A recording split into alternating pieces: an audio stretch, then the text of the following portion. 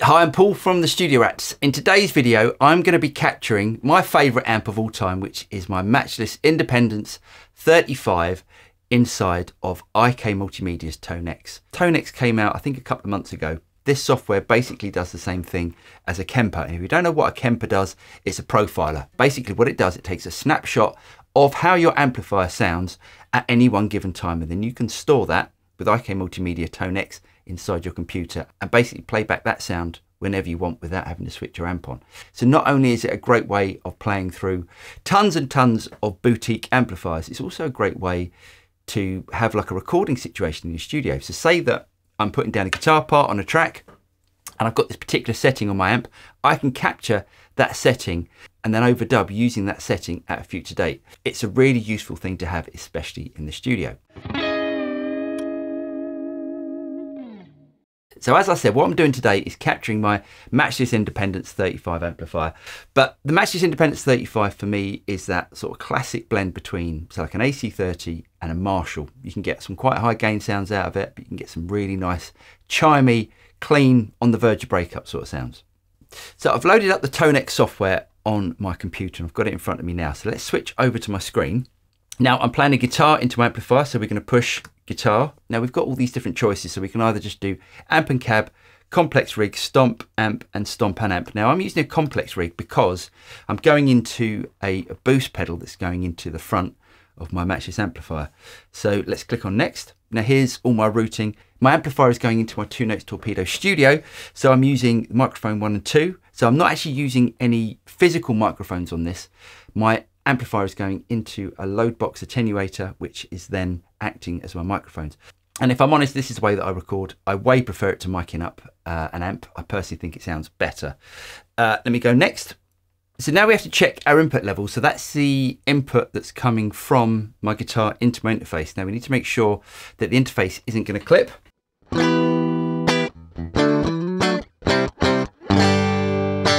So there's the awful sound of a guitar DI'd straight into an interface. As I'm strumming harder, it's going into the yellow. I'm guessing that's right. We don't want it to clip. Let's click next.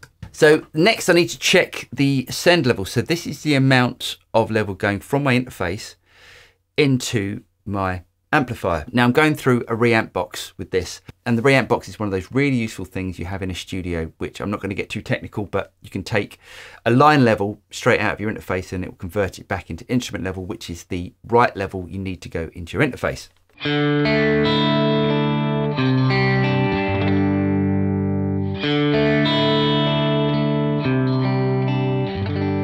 So with the reamp box, I can change the amount of gain going into the front of my amp, which is the level coming from my guitar, effectively going straight into the amp.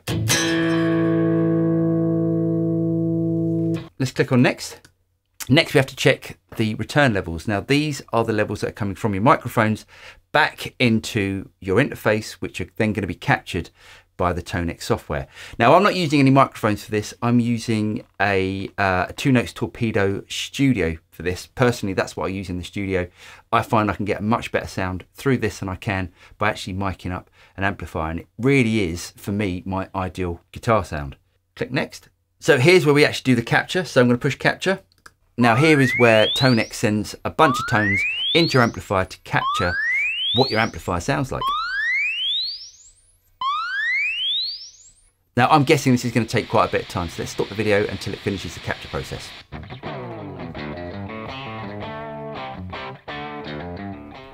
It's still going. It's taken about 5 minutes so far and it's just about to finish.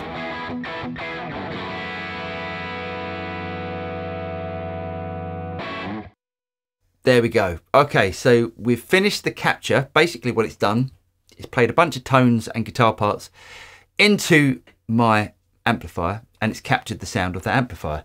Click next. So it says select the accuracy level before proceeding with model training. Greater accuracy will require longer computation times. Good word. So fast, we got good results with clean and overdriven tones, suggest for older computers. Default, optimal results with clean and overdriven tones, medium length training time. And advanced, best for high gain and fuzz style tones, maximum accuracy and longer training times. Now it's not a high gain tone, it's a lightly sort of driven tone. So let's choose default. And it's saying click the start button to begin the AI training. During the AI training process, you can freely explore the tone models from the player tab. Okay. So now it's going to do all the number crunching so we can actually play back that tone inside the TONEX software. Now, by the looks of things, this is going to take quite a bit of time. So I'm going to go off, make a cup of coffee. I'm going to stop this video and we're going to come back once it's finished processing the tone. Okay, so that took about 25 minutes, I guess, which is a hell of a lot longer than the Kemper takes to go through all of its processing.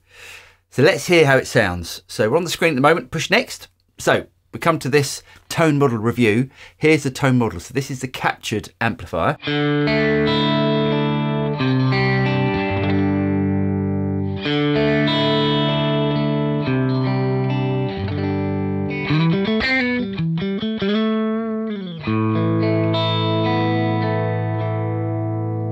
So that sounds exactly like my Matchless sounds, but it's the capture. But let's compare it against a real amp by pushing this button here.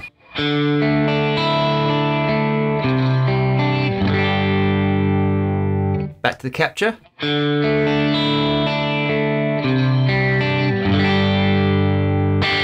That's done an amazing job of capturing the amp. That sounds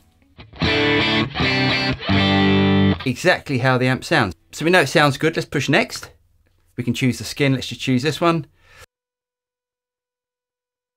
So now we go to the player and we've got the amp.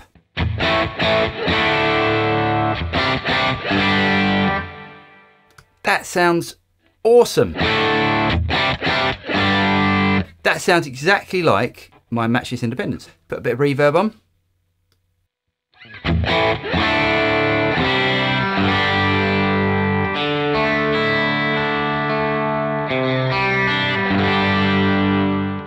I'm really interested to see how it takes pedals. So I plugged my Exotic Effects BB preamp in.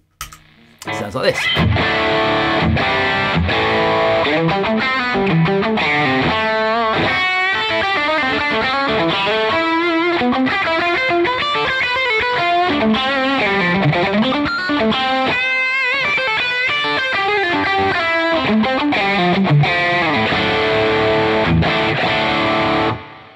That sounds great.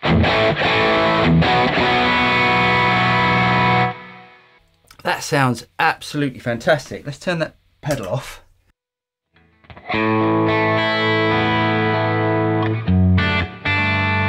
Now, I should explain that when you capture an amp, you're not going to get the same EQ controls that you get on your amplifier. So on the real amplifier, we've got a cut control and there's a couple of different sort of EQ options. Now, you're not going to get those exact EQs and even those exact EQ shapes, but let's have a look to see how the EQ works on the actual plugin.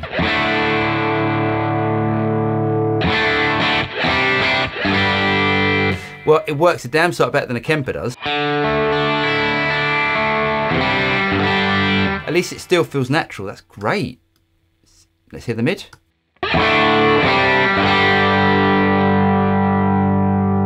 The mid isn't quite as good. And let's see what happens when we bring back the gain.